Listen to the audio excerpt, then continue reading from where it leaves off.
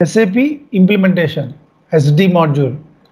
So ఫైనల్గా మనం SAP ఒక ప్రాజెక్ట్ని చేస్తున్నప్పుడు S4HANA ఇంప్లిమెంటేషన్ నేర్చుకుంటే మనం ECC కూడా ఆల్మోస్ట్ కవర్ అవుతున్నట్టే. ఒక S4HANA ఇంప్లిమెంటేషన్లో నార్మల్గా యాజ్ SAP కన్సల్టెంట్గా మన రోల్స్ రెస్పాన్సిబిలిటీస్ ఏంటండి? యాక్చువల్గా roles and responsibilities. Requirement gathering. Yes. Business blueprint. Yes. And support and live. Go and support live configuration. బాగానే చెప్పే 2 points, requirement gathering, business blue print, ఇంకొక 2 పాయింట్లు ఉంటాయండి. రియలైజేషన్ డిప్లాయ్మెంట్ కాదండి. మన కన్సల్టెంట్గా మన రెస్పాన్సిబిలిటీస్ ఏంటి? ఏ ఇంప్లిమెంటేషన్కి వెళ్ళినా, ఏ రోల్ అవుట్ ప్రాజెక్ట్కి వెళ్ళినా 4 ఉంటాయండి. ఆయన చెప్పినట్టు 2 పాయింట్లు correct. Requirement gathering, business blue print, configuration, testing and user training. ఈ 4నండి. ఒక రియలైజేషన్, ఒక ASAP మెథడాలజీ ECCకి వెళ్ళినా, ఒక S4HANA ఇంప్లిమెంటేషన్కి వెళ్ళినా, active మెథడాలజీకి both are consultant responsibility same. But అయితే ECCకి S4HANAకి సెకండ్ స్టేజ్లో, 4th స్టేజ్లో డిఫరెన్సియేషన్ ఉందండి, అంతే. ఇక్కడ స్టేజెస్ నేమ్స్ మారినాయి. ECCలో ASAP methodology, project preparation, business blue print, realisation, finalisation, go live and support. ఇక్కడ ప్రాజెక్ట్ ప్రిపరేషన్ మార్చాడండి నేమ్ స్టైల్గా, ప్రిపేర్ స్టేజ్. సెకండ్ స్టేజ్ ఇక్కడ బిజినెస్ బ్లూ ప్రింట్ని ఎక్స్ప్లోర్ స్టేజ్ అన్నాడు. థర్డ్ స్టేజ్ని ఏమంటారండి? కన్ఫిగరేషన్. ఇక్కడ కూడా realise stage. 4th స్టేజ్ని మార్చాడండి deployment stage. ఇక్కడ final preparation, అంతే తేదండి. మనం కన్సల్టెంట్గా ఎక్కడికి వెళ్ళినా కూడా ఎవరు అడిగినా జాబ్స్ అండ్ రెస్పాన్సిబిలిటీస్ ఎప్పుడు కూడా 4 ఉంటాయండి. As a ఇంప్లిమెంటర్గా, as a roll out ఇంప్లిమెంటర్గా ఇయ్యానండి. Support అంటే ఒక ఇష్యూ వస్తుంది, ఫస్ట్ మన సపోర్ట్లో ఏ ఇష్యూ వచ్చిందో సర్వర్లో చెక్ చేసుకుని ఫస్ట్ యూజర్కి మెయిల్ చేస్తాం. అది ఎలా హ్యాండిల్ చేయాలో లాస్ట్లో మనం డిస్కస్ చేస్తూ ఉంటాం. 2 క్లాసులు సపోర్ట్, డైరెక్ట్ సపోర్ట్, టెస్టింగ్లో కూడా నేర్చుకుంటారు. సో ఒక ఇంప్లిమెంటేషన్గా, ఒక S4HANA కన్సల్టెంట్గా, ఒక FI సెట్టింగ్స్, MM సెట్టింగ్స్ అందరూ నేర్చుకున్నారు. అది నేర్చుకోకపోయినా పర్వాలేదండి. ఒకటే చెప్తున్నాను, దీంట్లో చాలామంది ప్రాక్టీస్ చేయకపోయినా పర్వాలేదు. మీరు స్టాండర్డ్ కంపెనీ కోడ్ నుంచి కాపీ చేసుకోండి. ECCలో 1000 ఉంటుంది, S4HANAలో 1010 1710, రెండిట్లో ఏది చేసుకున్నా పర్వాలేదు. 1010 1710, జనరల్గా S4HANAలో 1710. మీరు ప్రాక్టీస్ చేస్తారండి, స్టార్ట్ చేస్తారు. SD మాడ్యూల్ కంపెనీ కోడ్ కావాలి, 1710 కూడా యూజ్ చేసుకోవచ్చు, నో ప్రాబ్లం. బట్ మీరు ఓన్ క్రియేట్ చేసుకుని ఓన్ నాలెడ్జ్ ఉండటం వల్ల అడ్వాంటేజ్. ఫైన్. ఒక యాజ్ SAP కన్సల్టెంట్గా మనకి బిజినెస్ ప్రాసెస్ ఏంటంటే రవి గారు, SAP SD మాడ్యూల్ మనం టాక్ అబౌట్ ఇంకా SD గురించి మాట్లాడుతూ ఉండే.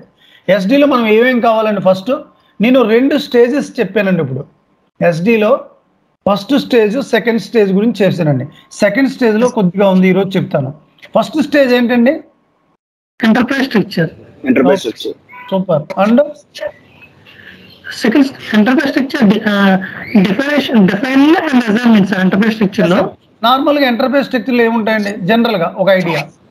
Enterprise స్ట్రక్చర్లో sales organisation, distribution channel, divisions, sales area, sales office, sales group. యాక్చువల్గా enterprise స్ట్రక్చర్లో ఏముంటాయంటే sales organisation, ఇంకేముంటాయండి? Distribution channel, division ఉండదండి. డివిజన్ మనం చెయ్యం, ఎవరు చేస్తారు? MM కన్సల్టెంట్, అదే చేస్తారు. Sales office, sales group. Enterprise structure అని గుర్తుంచుకోండి, డివిజన్ చెప్పకూడదు దీంట్లో. MM కన్సల్టెంట్ చేస్తాడు డివిజన్. ఇక్కడ enterprise స్ట్రక్చర్లో sales organisation, distribution channel, sales office, sales group. Assign చేస్తున్నప్పుడు కంపెనీ కోడ్ని, sales organisation company code standard అని తీసుకోవచ్చు, నేను చెప్పింది తీసుకోవచ్చు. ఫైన్. అది ఫస్ట్ సెట్ అండి. సెకండ్ సెట్ ఏంటండి?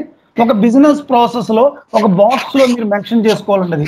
ఒక ఇంటర్వ్యూకి వెళ్ళాలని చెప్పాను కదండి. ఫస్ట్ ఎంటర్ప్రైజ్ స్ట్రక్చర్లో 4 పాయింట్లు, కింద డౌన్ సైడ్ అసైన్మెంట్ అని సింగిల్ లైన్లో రాసుకుంటారు, అంతే 2 లైన్స్. నెక్స్ట్ ఏంటండి? నెక్స్ట్ ప్రాసెస్ స్టార్ట్ బిజినెస్ ప్రాసెస్లో ఏమొస్తుందండి? కస్టమర్. కరెక్ట్. మనకి కస్టమర్స్ 2 గ్రూపులు చేశాను. కస్టమర్ గ్రూప్స్ ఎవరు చేస్తారండి? అది గుర్తుంచుకోండి, చాలా ఇంపార్టెంట్ పాయింట్. కస్టమర్ గ్రూప్స్ని మీరు చేయరు. Customer groups, number ranges, assignment FI consultant చేస్తాడు. బిజినెస్ పార్ట్నర్ సెట్టింగ్స్ మీరు చేస్తారు. బిజినెస్ పార్ట్నర్ మన కస్టమర్ గ్రూప్స్ ఎన్ని చేసుకుంటే అన్ని బిజినెస్ పార్ట్నర్ రోల్స్, కేటగిరీస్ చేసుకుంటాం. Customer is the business partner. Fine. అక్కడతో ఒక స్టేజ్ అయిపోయింది. తర్వాత ఏంటండి, అక్కడ నుంచి స్టార్ట్ అవుతుందండి సేల్స్ అండ్ డిస్ట్రిబ్యూషన్లో ఒక కస్టమర్ గ్రూప్ని డిసైడ్ చేసాం. My customer is the business partner అని డిసైడ్ అయ్యాక మనం హైరార్కీ టైప్స్ చేస్తామండి. హైరార్కీని అకౌంట్ గ్రూప్స్కి అసైన్ చేస్తాం. తర్వాత హైరార్కీ టైప్స్ని సేల్స్ ఏరియాకి అసైన్ చేస్తాం. ఇలా హైరార్కీస్ అన్నీ చేస్తాం. ఈరోజు వర్క్షాప్ ఏంటండి, ఒక కస్టమర్గా ఒక ప్రాసెస్ చేస్తున్నప్పుడు ఈరోజు వర్క్షాప్లో మార్కెటింగ్ అండి, మార్కెటింగ్ 25th వర్క్షాప్ మార్కెటింగ్ అండి. మార్కెటింగ్లో ఏముంటాయండి, డిఫైన్ కస్టమర్ క్లాసిఫికేషన్స్ అండి, కస్టమర్ క్లాసిఫికేషన్ కోడ్స్ అంటారండి. మార్కెటింగ్లో ఏమొస్తాయండి, define classification of customer codes అండి. మనం జనరల్గా ఒక సర్వర్లో ఒక ప్రాజెక్ట్ నార్మల్గా మార్కెటింగ్ రిలేటెడ్ థింగ్స్ని మనం హ్యాండిల్ చేస్తాం. డిఫైన్ క్లాసిఫికేషన్ ఆఫ్ కస్టమర్స్, దాని కస్టమర్ కోడ్స్ అండి.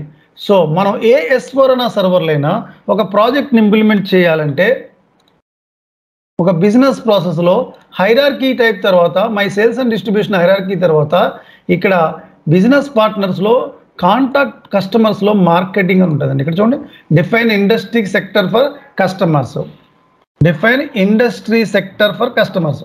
మన ఇండస్ట్రీ సెక్టర్ ఏంటండి, ఫార్మా. సో మనం 25th వర్క్షాప్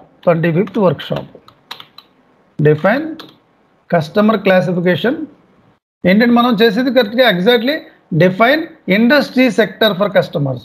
మనం define industry sector for customer. So ఇక్కడ define industry sector for customers మనం ఫార్మా. క్లయింట్ని అడుగుతారు, క్లయింట్ చెప్తాడు, మీది క్లయింట్ వచ్చి మీరు ఏం చేసుకున్నారో అది రాసుకుంటారండి. అదే డిఫైన్ ఇండస్ట్రీ సెక్టర్. ఇది దీన్ని ఏమంట్లోకి వస్తారండి, మార్కెటింగ్లోకి వస్తుంది. ఇది మార్కెటింగ్. ఆ మార్కెటింగ్లో define industry sector for customers, తర్వాత డిఫైన్ ఇండస్ట్రీ సెక్టర్ కోడ్స్ అండి, ఇండస్ట్రీ సెక్టర్ కోడ్స్. మా ఫార్మా ఉందనుకోండి, మనం కోడ్ ఇచ్చుకుంటామండి. మనం code maybe pharma PH01 something, industry sector codes. తర్వాత క్లాసిఫికేషన్ ఆఫ్ కస్టమర్స్ అండి, క్లాసిఫికేషన్ ఆఫ్ కస్టమర్స్.